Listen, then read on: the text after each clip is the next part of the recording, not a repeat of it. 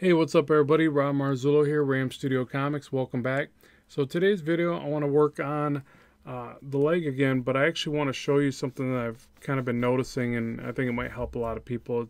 It seems to be working for me. So essentially with the leg, I've been studying the anatomy a bit more in depth with the leg, and I'm going to draw it real basic at first, just kind of a forward-facing, what I perceive without having reference in front of me, but trying to do it from memory, what I've been studying with the leg. And something that I've found that I think is helpful, that might help you with your leg drawings. So essentially, and you could start with a basic series of shapes if you have to. So you could do like the cylinders like this, obviously, to get started.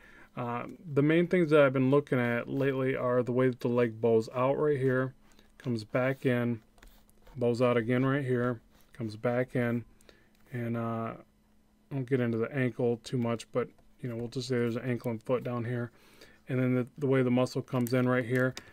Something else it does, it actually dips out with a reverse curve and then comes back out and then down here. So we'll say something like this. The other thing that this part does is, you see the inside of the knee or the bone right there comes up, and that muscle comes in right about here, up through here, and then this large one, I won't get into the muscle names because I'll probably slaughter them, but you get that larger muscle here, and this one out here that protrudes out, and it's higher, so this relationship like this, obviously. And we've talked about a lot of this, but the part that I want to convey is this curvature up here on the leg. So what I want to show you, and let's bring this muscle down through here. Actually, I think it's the bone, because you'll see it kind of connect from the ankle to the knee right here. So a few tricks to getting this right, I think. One is that the same direction the knee is usually going to line up to the front and where the hip is, and the toe is generally going to point where the knee is, or it is going to point where the knee is. They go with the same direction. So there's that. There's a little bit of a little pouch of skin, and then this muscle pretty much sits right against the knee, really close, if not right on it. And then the other thing that I've been struggling with is I've been getting these legs that look, let me draw it off to the side and show you what I'm talking about here. I'm getting these legs lately. It's weird, I always have to revisit legs, like I just forget how to draw them for some reason. And I've been getting legs that look really straight, like everything's straight up and down, like this, versus a little more curve and bend like this one has. So the thing that I want to try to point out is that it's almost better to start here with this muscle and then have it rotate back, have this one rotate towards the hip and towards the outside of the leg a little bit, and it can come back in, because it kind of does that. It kind of goes up and then back in a bit. But to look at it like it's almost going that direction, towards the outside of the leg, and not straight up and down like this would be. So what's really easy to do, it's easy to remember that this large muscle on the front of the leg goes right here, but then it almost tricks you into just drawing it all straight up and down, like maybe the leg is the same on both sides, and it's not. This one's a lot different shape. It tapers in and goes behind the leg right here from this angle like that. This one bows out pretty heavily, and it's a longer sweeping curve like this. There's a large muscle that comes in the front like this. You don't have to draw that in full detail, but you want to get some of that in there. So like this. And then what else? There's like usually a bit of the bone right there, just like that. It doesn't have to be overly defined, but you can. It just depends on what style you're after. And yeah, just mainly making sure to round it out. And like I said, more like if I had to draw through it, let me show you what I'm talking about here. Almost like it goes like this, kind of like this kind of curve. And maybe not that dramatic, but just not straight up and down.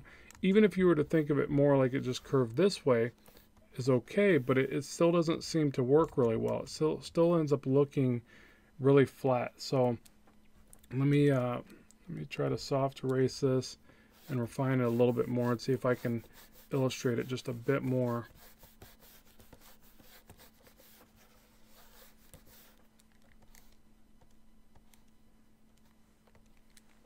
Okay, so if I was to draw through this again, you know, now I'm refining and trying to get a little more confidence in my line work. I know, you know, pretty much where I want the shapes to go now. I just put in some thicker line weight. I don't want the knee completely traced out like I got there. You know, and keep in mind too, it's really good to put like lots of line breaks in when you're doing this part, especially for comics. It like just gives a lot more style to it when you're doing this. So again, I want to think about this curve, and I want it to taper around. I want it to have some nice organic bends to it, and you know, just not straight up and down. So now this, from this angle, this starts to take precedence. And the other thing that happens right here, if you're going to draw an overly defined person, you can have this come down like this and right into here.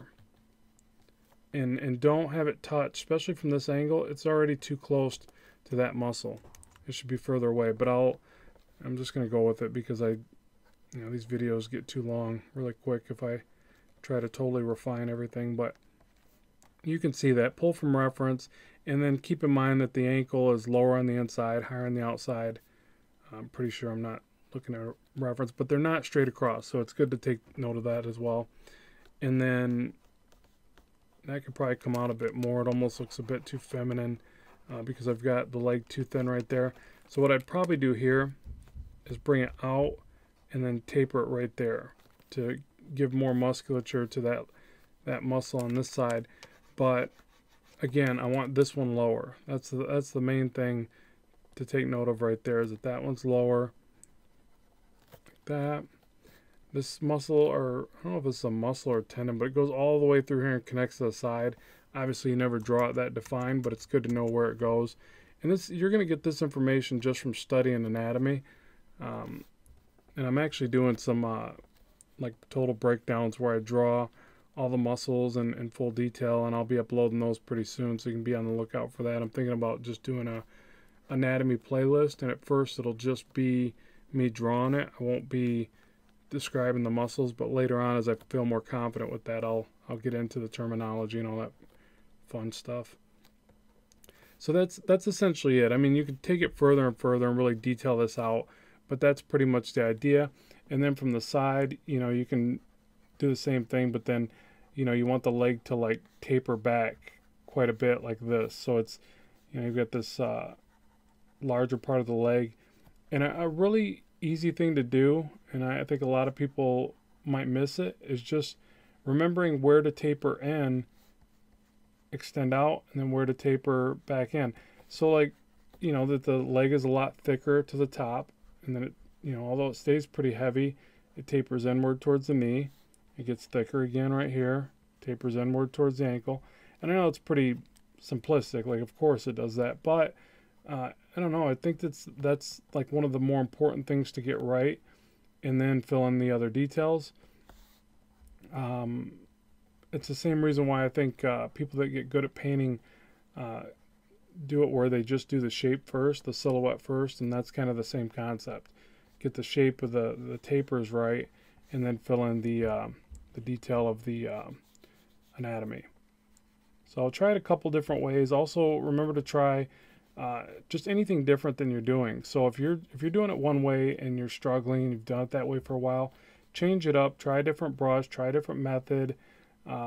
You really want to vary up your art style quite a bit, because that's how, I think a lot of times that's how you learn, and that's how you get past these mental barriers that you're facing when you're trying to draw. You know, we get so caught up in doing the same thing over and over again. We think we're just going to get better simply through repetition, and you will in a sense, but you also have to try new things and break out of the mental rut that you get in when you're creating. I know I face that quite a bit. I'll get stuck sometimes, and that's when I'll try something different, like drawing on really large paper with just Sharpies or something, or drawing upside down or something crazy, just to really mix it up. So yeah, so hopefully this has helped you and given you some insight into how you can better draw some legs and how to look at those and break them down. So again, remember that you just want to, perceive the muscles wrapping around. Like even here, I got it a little bit too straight. So I need to, look at a shot, reference shot or whatever, and see how I could better add curvature to that. But that they basically do swirl around a bit of the leg, that they don't just go straight up and down like this one over here. So let me know what you think of the video. Let me know what videos you'd like to see in the future, and that's what I'll make sure to bring to you guys. Be sure to like, share, subscribe, all that fun stuff. Remember that you can support my work and follow me on both Patreon and Gumroad. It helps me continue to do the work that I do here, so I thank you for that. As always, keep drawing, keep having fun, and I will talk to you soon.